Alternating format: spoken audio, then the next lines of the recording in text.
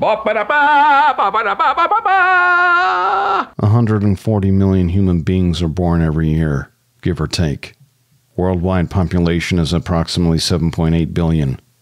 Every second, 1.8 people die, while 2.4 or 4.2 or 4.2 are born into that very same second. Nothing I've ever done will make any dent in these metrics. Welcome back to Should You Watch This with the Popcorn Priest, a weekly podcast for movie enthusiasts, ex-movie theater projectionists, new and old friends. Take the time to talk about a movie that we just watched and answer that very question, should or shouldn't you watch this? I want to extend a warm welcome to Mr. Sack Lunch himself. Welcome back to part 2 of The Killer. Yes, sir. It's hard when we break it up into the different weeks because we don't want to spoil things in week 1, but we still have to set it up enough. And so True. Week 2, while I do love so many elements, review the reviews, things like that we did last week, this is where I really enjoy because we can be a little unfettered. Yes. And that's the thing. So this is spoiler zone. So if you haven't watched The Killer, please go kill it and come on back. Here's our trailer for this week. This one's a little longer, but I think it's good. I find music a useful distraction. A focus tool. Keeps the inner voice from wandering.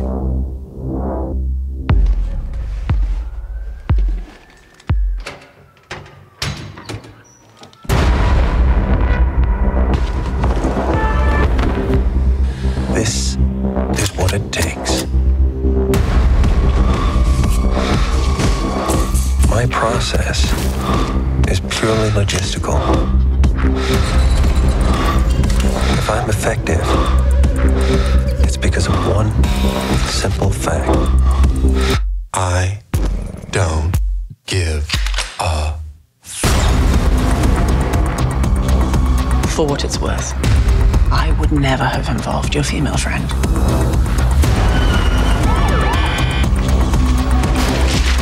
Forbid empathy. Please. Trust no one. Fight only the battle you're paid to fight.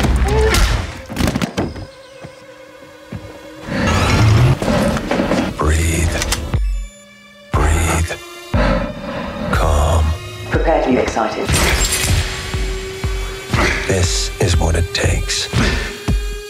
If you want to succeed.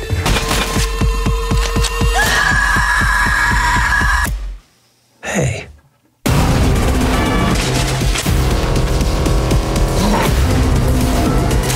All right, man.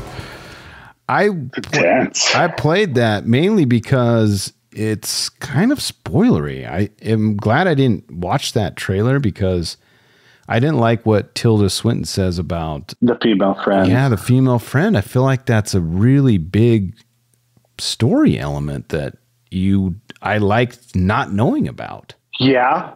I mean, that's why I didn't play this trailer for last week. I saved it for this week because I felt like it was spoilery. I'm with it. Anyway, okay. All right. Do you want to just jump right into popcorn trivia? Yeah, man. I'm in. Let's roll. All right. Let me tell you something, pendejo. I only have 2 trivia points, but I think they're cool. I'm a graphic designer, so the font used for the titles of each chapter of the movie are the same ones used in the Hitman video game from 2016. Really? So okay. I thought that was cool. I mean, I don't think I would have ever made that connection had I not looked it up, but it's kind of a fun thing. Yeah. Well, why does he do that? Do you know what I mean? Like, what goes through his head? Like, why does he tie that one together? Maybe he's just trying to throw an ode out to the Hitman video game? I guess, yeah. I mean, he has a huge attention to detail, probably on the erring on the side of like kind of too much, where he's like worrying about things that no one will care about. But yeah, that seems like something he would be like very deliberate about. Do you ever find it odd how when we were younger, we all maybe had some fantasies or daydreams about being a sniper. Oh, man. Taking the life of people. I never really, when I was younger, I never like connected like this is a person that won't be alive after I shoot him in the head. Right. I was just like somebody's father. I was just like, oh, it'd be sick to like sit on a mountain at, a mile away and just shoot at people. But obviously, when you think about it more than 2 seconds, it's not something that I want to do. It's haunting for sure. Yeah. Especially after watching the movie, what was it, with the Eastwood film with Bradley Cooper, where isn't it called The Sniper? Yeah. American Sniper, yeah. Like that just makes me feel sad.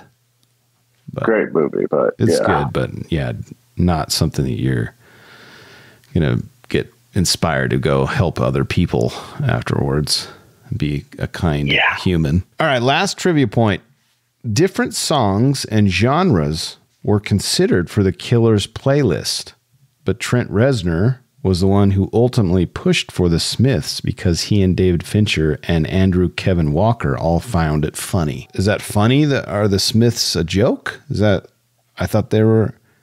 I liked hearing that song. And I actually like the fact that he listens to it over and over and over. Like that makes sense to me. It would make sense. It did feel like they were trying to be ironic with the playlists and stuff. Look, I'm a big Nine Inch Nails fan, so like I'm all about Trent Reznor, but I don't know. I felt like there was room for improvement on that. Yeah, I feel like, and I read also that they had gone through, so they had this list of songs, and then they would call whoever it was, the licensing agent or whoever, and they would find out that, this song shared ownership with multiple parties and they weren't talking to each other for financial reasons, and so they wouldn't be able to get the green light to use that song. So they would go through all these songs and they had problems getting access to them, and so it came down to the Smiths, and there was like, well, just use this over and over and over, and then it became also funny for them, but also I think it lends itself to a guy who's really methodical and listening to something over and over kind of would probably calm him down, I think. I know it does for me. Yeah. Like when I'm a creative person, I'm not a killer, but I create stuff, and I can't listen to like music that I haven't heard before. I can't listen to a lot of lyrics. I can't watch like something in the background because it's so distracting, but I can listen to like 80s music for example, because I've heard it so much that it's not distracting, but yet it gets me in this groove to get work done. So I thought that makes sense. Cool. Yeah. It makes sense. I just feel like they were trying to be a little too ironic for irony's sake, but okay. Yeah, I was good with it. I wasn't against it or with it, but I feel like, and I think it'll be a common theme for me. Yeah. That all right, let's get into beefs. I know I've got some. Okay. We'll do beefs, puzzles, and redemption. Beefs first. Where's the beef? Hey, where's the beef? I have 3 beefs, and then you let me know what your beefs are. They're kind of all related. All my beefs. So here's my first beef. Okay. At the first of the film, when he's doing his first hit, well, the one that we're watching at least, and he accidentally killed the dominatrix, I didn't like it. Like, I was really angry, and I'll tell you why, and then I'll tell you why after I lived with it for a day, how I actually like it more now that he did that. Okay. So at first I was like, okay, your son, he's just spent 20 minutes talking about how good you are and how meticulous you are, and then you shoot this lady. You're better than that. And that's the whole crux of everything, of him having to do what he does for the rest of the movie. So I was kind of bummed. And then I was like, after you hear that story from Tilda Swinton, that joke about the bear. I really feel like there's two reasons why I think he made the mistake, and I'll do air quotes on that one. One, I think it could have been him trying to get out of the killing business. Like his heart just wasn't in it anymore. Yeah, he was like, if I kill this person inadvertently, then I have an excuse to go through and find all the clues and kill everyone that knows about anything, and then I can get out of it. Or maybe. Here's another scenario that I think could be a viable option is I think he got bored. I mean, he was talking about being bored the whole time and how like you have to have this, ironclad ability to stay focused because it's just boring waiting, It's exhausting. Yeah. And so I think he loved, I mean, you got to like killing a little bit to be a killer. And I think I just think he was like, I'm going to mess this up because I need some action. Like, I just feel like he's so good. A lot of times he says, no one knows that I've killed someone if I've done my job right. So in this instance, he gets like an adrenaline rush out of it because now he's got to evade, where normally he would just pop that guy and walk out and go to the next hit, So those are two things I thought of that made that mistake more cool for me. Okay, I'll let it sink in. Well, and also I was going back to that joke where the lady's talking about the guy who's basically getting butt raped by the bear. Sodomized, yes. Yes. Thank you. Maybe I'll cut that out. But anyway, it's a parable of him. I think he did that just to, like, he just likes the game. And maybe by not being so perfect, he gets a chance to, like, maybe it's a new game. Yeah, it's a new version of what he's been playing for so many years, and he's just bored and wants something interesting to do. I can see the angle. I can see where your head's at. So that was a beef, and then also similar to that whole discussion line is the twitch. You know how he, at the very end of the film, he sits down, he gives his significant other, girlfriend, wife, whatever she is, a cappuccino or whatever. And then he sits down, and the last thing that you see is his left eye twitch or kind of blink a little bit. At first I was like, that's lame. But then I thought more about it, about the story, about the joke, and about his making the mistake. Could be two things. One, he's not done killing, meaning he's like got the itch. Like, I got out, I got everybody, everyone's dead, except for he leaves the billionaire alive. And then he gets that little twitch like, oh, maybe I need to go get some killing in so I can relax. Okay. I don't know. What did you think? So those are my beefs. So I was digging the concept, and it felt like they had kind of abandoned it. But I loved the monologue. I did too. He was throwing random stats out. And I think, like, I understand why they were repeating the certain parts of the monologue. Yeah. But, like, I wish I would have heard more monologue when he gets surprised by the big dude. Mm-hmm. I would have loved to have heard his racing thoughts of, oh shit, I'm in trouble here. You know, like when he says that about his storage unit. Yeah. When he says, I picture an episode of Storage Wars and their reaction when they open my storage unit. I would love to have more of that off the cuff monologue rather than the repetitious monologue. So that's one beef. Second beef was, look, anybody who knows me knows that I love math, I love numbers, and I was digging the stats. Like, I would, and they kind of carried it, but then it fell off, and I don't let it understand. Yeah, and I don't think they needed to. I thought that was a really dynamic piece because, you know, to some of the reviewers' points, it was very slow, and I think that if you're already carrying some of the movie off his monologue, then why not fill some of that slow time with more monologue? I just, and more stats, because how many times do we hear a stat that's factual and you're like, oh, really?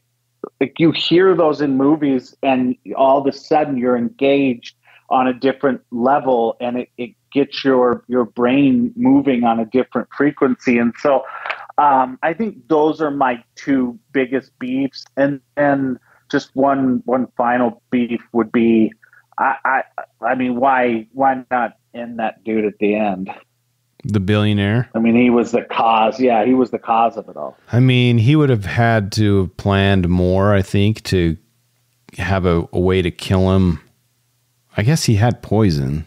So I mean, he took all that time to clone. Maybe he's too high profile.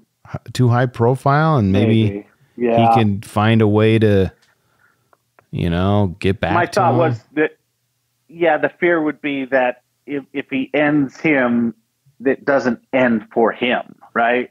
So he had to keep that guy alive with the fear that he would always come back for the loop to be closed. But I don't know. Or he's a rich, powerful guy. He could always extort him for money or favors, or get back in the game, like you were saying, if it needs to scratch that itch. Yeah. So, but yeah, my biggest beefs were with the monologue not being leveraged properly. And then I also think from a musical standpoint, I think they could have leveraged some things a little bit. I think they could have been a little more creative. Yeah, but I was going to say, when you were saying that, I totally love stats. That's why I have it in my freaking show. But I think that also there has to be some catalyst for him to do something. Otherwise, we're just going to be watching this assassin talk about stats for 2 hours. Like, there has to be a character arc that he has to do something. But I mean, they did that, right? Like, they showed him with the girl, and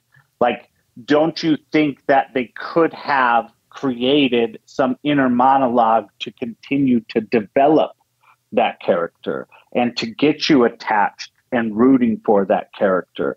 Because, to be honest with you, I just found myself not necessarily rooting for or rooting against any of them. And isn't that what you want in a movie? That's what makes sports so dynamic. I know, but I think you're generally picking a side. He's not a hero, but we kind of wanted him to win at the end. Right. So I think that's good. Dude, you can see some of his humanity starts coming out through the series of assassinations that he does. See, but you think that it's going to, only because he allowed for there to be dialogue. But ultimately, he never actually had humanity. I think that was the point. Well, he let that lady die with like a neck breaking her neck so she could get the insurance for her kids. Right. But isn't that a better, like, for him, he's got to do that, right? Because if she just winds up missing, well, then they're going to ask questions about him. Well, the lawyer guy, he chopped up the lawyer. Yeah, but again, the lawyer, he's got no ties other than her, and he's always tried to be somewhat invisible to the world because of his position. True. Yeah, I mean, that's kind of a good segue into puzzles. Like, that's hard to pin down, I think. A sphincter says what? What? A sphincter says what? What? Exactly. So I didn't know I know I mentioned it last week, but I didn't know this was based on a graphic novel. And there are 5 more stories, I believe, left in the novel that have been told yet. So we could get a sequel. Are they prequels or sequels? I don't know. I just know that. I know there's more out there, more content that he could pull from if he wanted to do another killer movie. I got to be honest, I'd probably watch it. I would too. Like all my buddies have been telling me to watch Mindhunter. Is it Mindhunter on Netflix? That's also from, Mindhunter. It's two seasons on Netflix, directed by Fincher. And they say it's very good. Speaking of what he's directed, by the way, I was going to mention it last week and I didn't, but his first film, he was just doing like music videos for many, many, many years. Like a lot of stars, yeah. Like Patrick Swayze, She's Like the Wind. Yeah. Okay. But his first movie, can you tell me what his first movie was? I don't know. Alien 3. Oh, that's in your wheelhouse. Whoa, show. Yeah. So I've reviewed all the Alien and Predator movies. So if you want to know some crazy stories about Alien 3 and what David Fincher went through on his first film outing, it's mind-blowing. It's insane. All of the stories about that movie are crazy. So go listen to that pod if you can. But he goes from there to like not wanting to direct because he didn't direct again until 7, which was 3 years later. What a movie. Yeah. Then he rips off Fight Club. Oh, it's great. Epic. Panic Room, which is underrated in my opinion. It's really good. Really good. Then you've got Zodiac, which is very good. Curious Case of Benjamin Button. It's there. For what it was. It's For fine. what it was very good. Yeah. The Social Network, which is great. Really The Girl with the Dragon Tattoo, great. And then Gone Girl, awesome. Amazing. Oh. And then I haven't seen Mank, but or Mindhunter or Mank, but I've heard Mindhunter is great. I've heard Mank is not so great.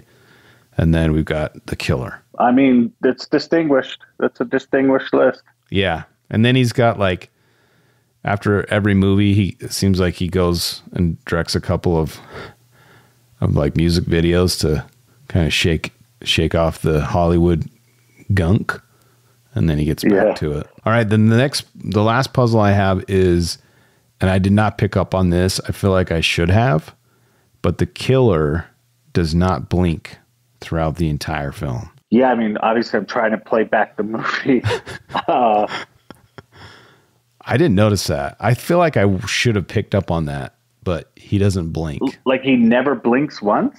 I mean, obviously Fassbender has to blink or his eyes will dry out and fall out, but like just while he's filming, he doesn't blink while he's on screen, which I thought it makes me want to watch it again just for that. I know. It seems it's like a cool thing. It's like when you hear like, oh, there's this one shot that you may have not even realized, and then you go back and watch it for those things. Yeah, it's cool. Yeah. Okay. Any puzzles you have before we get into our last category? No, I think you've done it justice. Yeah. What did you think about the eye twitch? What did you feel like that meant to you? And trying to not think about what I said already. Yeah, I didn't really pay any attention to it. Oh, really? Yeah. To be honest, like I felt like maybe it was just like the deep breath of I can be reactionary, right? Mm-hmm. I can look back and kind of feel something like maybe humanity was sinking back in. Which I thought the same. That's what I thought. I thought it was he had to go save whomever, his girlfriend, wife, whatever. But he also was making mistakes, and that's what maybe let that humanity come back in. Yeah. No, but I didn't really see the eye twitch. Like I missed it. Yeah, it's the last thing that you see and it fades to black. Well, actually it cuts to black. But here's something that I found it's on Decider.com. It's an article. I really liked this. It said, "The killer leaves it up to the audience to form an opinion on Fassbender's character. Is he the cool, calm, collected killer who simply made a mistake? Or did the logical thing in correcting his error? Or, as Swinton's character said, is he secretly a self-hating sadist who regrets his life of crime and decides to punish not only himself, but everyone else involved in the whole racket? Or was it all a mastermind plan to get himself out of this assassin life, kill off all the loose ends, and enjoy his life with Magdala?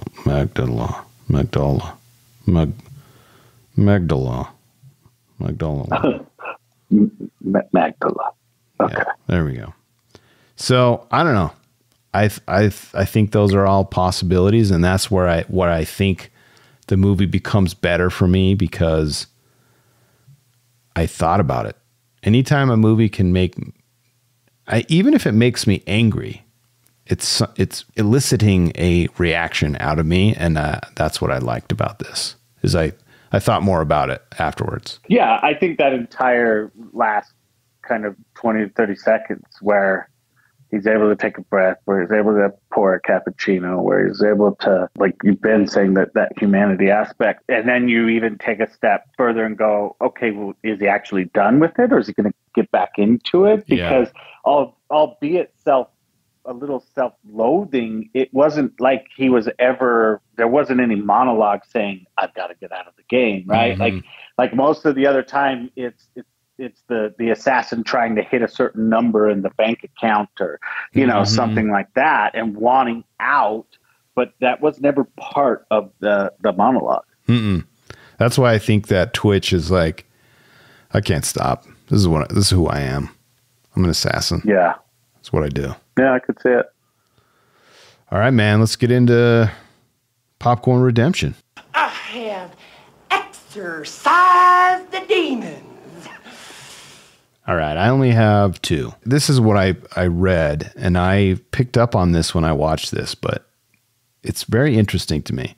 Similar to Baby Driver, in the opening chapter, when the killer is listening to music with one earbud in, if you're watching the film with headphones on, the music only plays on that side when the film shows the POV shots, his point of view.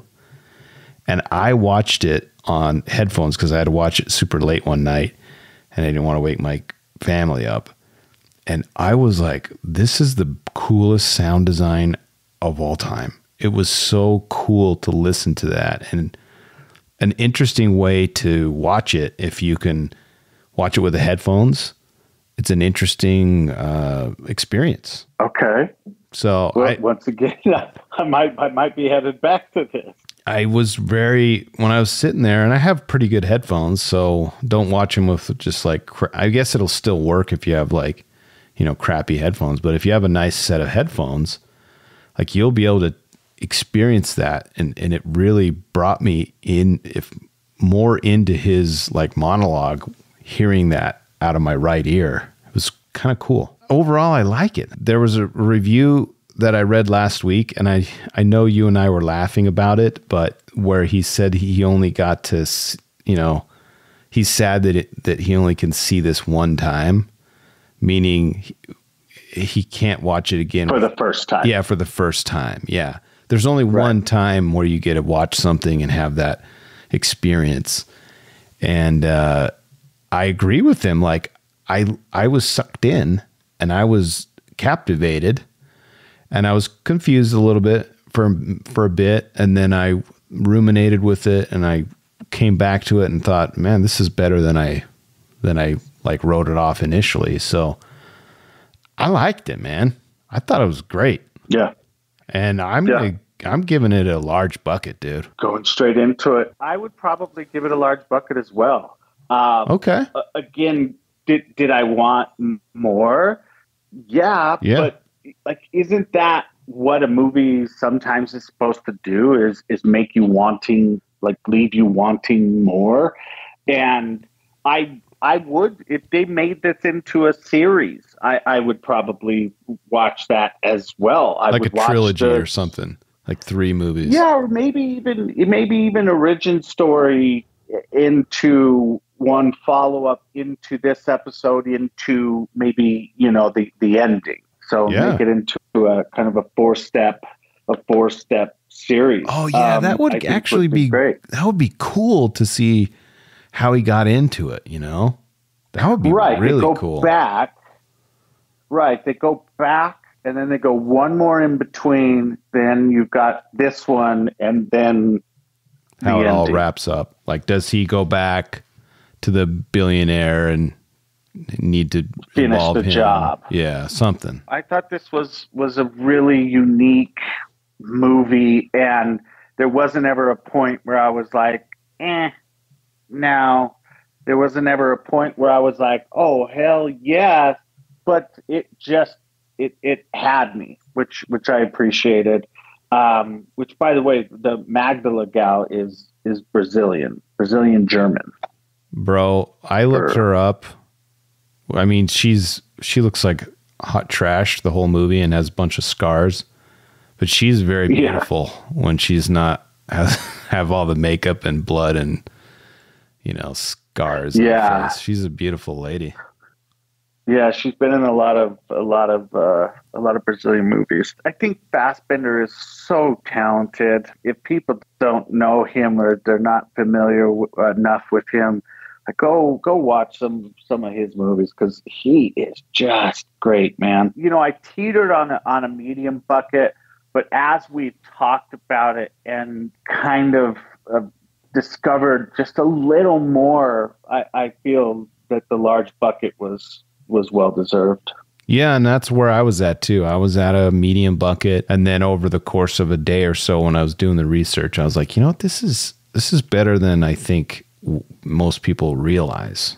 And it's nice. It's really good. Yep, and I agree. And I think it even would be better if we had those other stories that you just talked about. If we could get one or two more stories in there, it really would fill out this, how good this is. Standalone, it's good, but it's better, I think, when you like bookend it with those other stories that we may or may not get. Agreed. All right, man.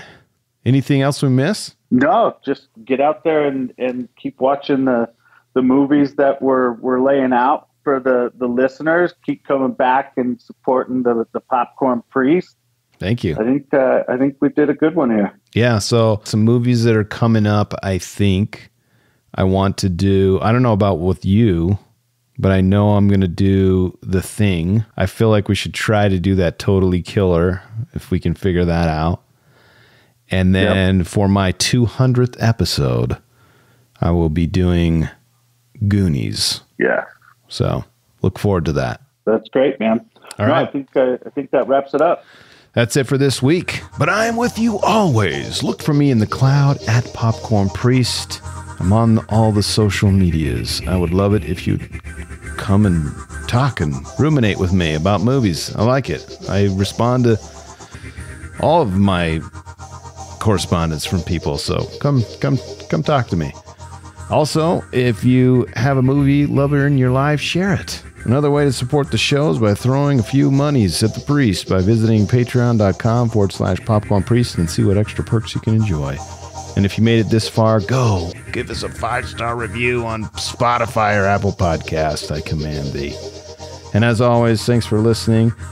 And thanks to my reoccurring guest, Mr. Brazil, who has weird firewalls when it comes to streaming certain titles. Sack Lunch. I do. Yes, I do. Always a pleasure, brother. And remember, when you watch movies, you can pop off, pop in, or pop out, but always bring the popcorn.